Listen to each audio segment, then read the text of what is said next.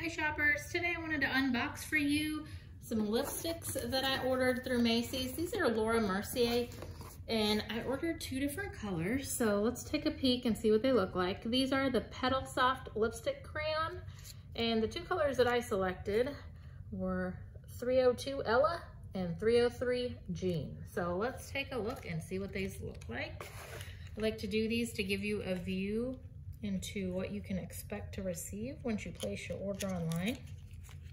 Once we're done here, I will go ahead and put a link to these in the description so that you can take a look. So here's what the tube itself looks like. Nice size. All right, and let's see, which one did I open? This is Ella. So nice. Natural neutral color. Go ahead and close that up.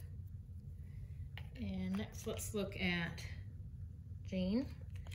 This one's a little darker, a little brighter. Thought this might be a nice kind of pop of color to complement my other neutral color.